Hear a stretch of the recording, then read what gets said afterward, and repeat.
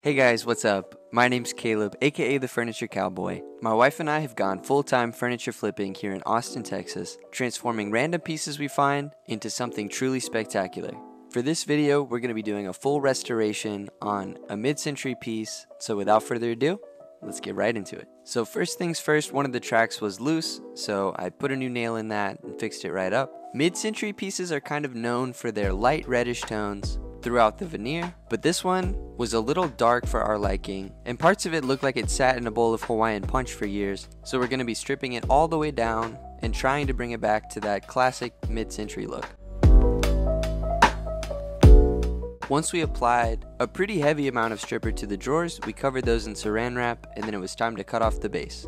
Mid-century pieces often have this kind of sort of a base, but not really a base, so I like to cut it off when I can. We tried using the guide for our circular saw, but it wouldn't fit when we were cutting this piece, which was pretty unfortunate because that would have given us that perfect edge. But we did the best we could with what we had, and if you have a track saw, that would make this super easy. Once we finished up the cuts, it was just held in by a couple screws, so we popped those out and it came right off. Since we need gravity to help us out, we stripped both sides of the dresser and the top of the dresser individually, again going in with a pretty heavy amount of stripper and wrapping it in the saran wrap. For this project we're using Citristrip, but I would actually recommend going with something a little faster acting and more powerful. One big mistake we could have avoided is using Citristrip because their new formula is known to leave dark spots on the wood. Another way to fix this, and something we'll definitely do going forward, is to use oxalic acid to even out the wood tones and any discoloring.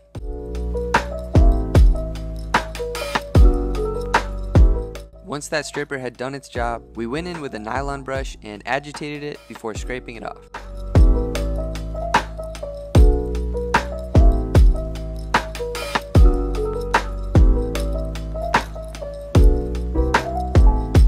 We followed that up with some mineral spirits and the nylon brush once again before wiping everything clean with a sponge. We repeated that same process for the other side of the dresser, the top of the dresser, and the drawers, and this part's pretty cool to watch. So I'll stop talking and let you guys enjoy the show.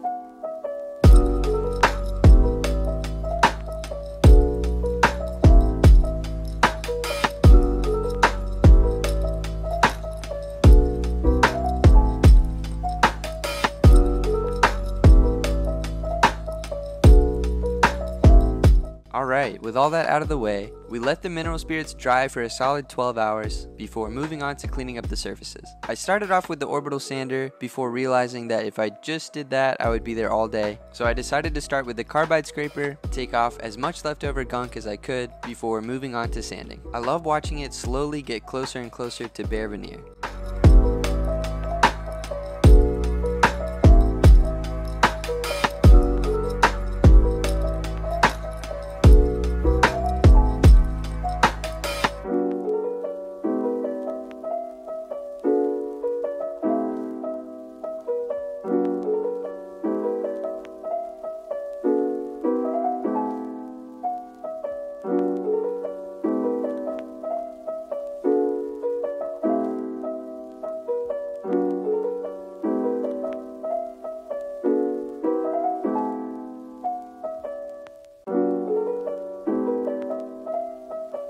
Once we were done with the body, we moved on to the drawers, which was a little tougher because since each drawer is obviously not as heavy as the body, it was hard to get leverage on it without it moving when I was using the carbide scraper. But my lovely wife came in and helped, and with a little elbow grease, we made quick work of those as well.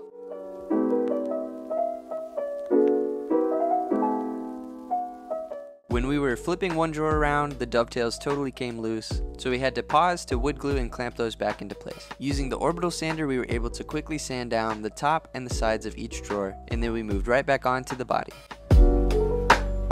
I was a little concerned about these outward beveled edges. I thought we were going to have to hand sand them all down. Thankfully, I had enough control with the carbide scraper that I was able to go in and quickly take off the majority of that stain. We went back in on sanding the drawers, this time with a 220 grit to clean everything up, and then we finished up the body with a combination of orbital sanding, carbide scraping, and hand sanding. There was one spot on the top where the veneer was peeling up, so we went in with some wood glue and stuck it back down.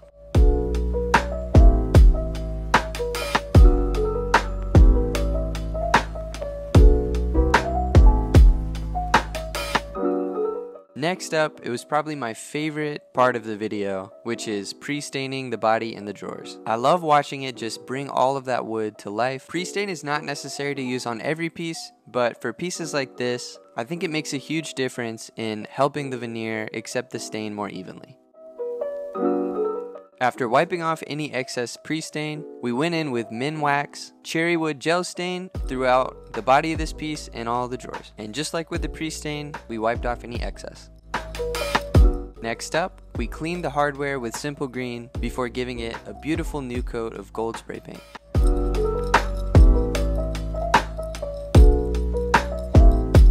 We're going to be attaching some new legs to this piece, so we stained those to match.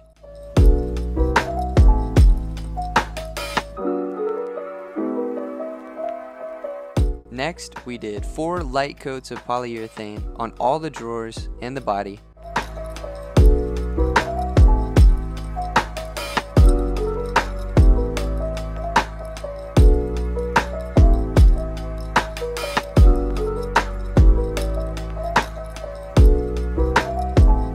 I almost forgot the legs, but we polyed those as well.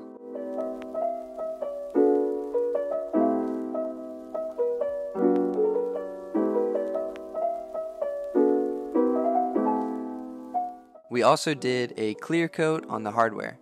Before the last coat of poly, we went in with a 400 grit sanding pad and sanded down all the drawers and the body, and for some reason this left the drawers looking really dusty, and we were really worried for a second that we had ruined the entire piece, but thankfully we were able to go in with some mineral spirits, wipe off that dustiness, let those mineral spirits dry for 15 to 20 minutes before doing our last coat of poly. Next, we attached all the handles. We actually attached them upside down, which I didn't realize, but I think it looks a lot better that way. Next, we thoroughly vacuumed out the body of the piece before it was time to attach the legs. If you're like me and you attach the legs last, you can find yourself in a tricky position because you might flip it on its back and realize you have nothing to attach the legs to. Luckily, I had some scrap wood lying around the garage, so I was able to cut it to length, drill some pocket holes, and create that structure for the legs to attach to.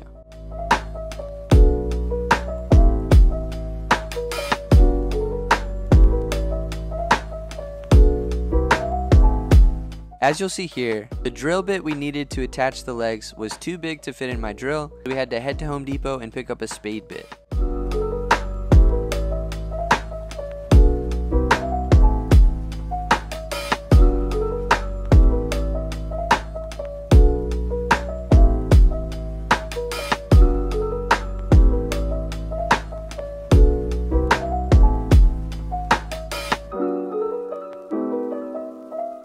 with the legs attached, that was pretty much it. All that was left was to go in with some feed and wax on the inside of each drawer as well as the drawer front.